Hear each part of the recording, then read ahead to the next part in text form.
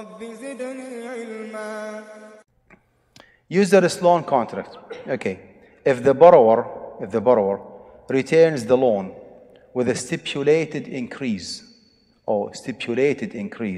this is referred to as Riba Al-Fadl. You give £5 of dated fruit, and you take £3, or you give 5 and you take 6. So there is an inequality. Okay.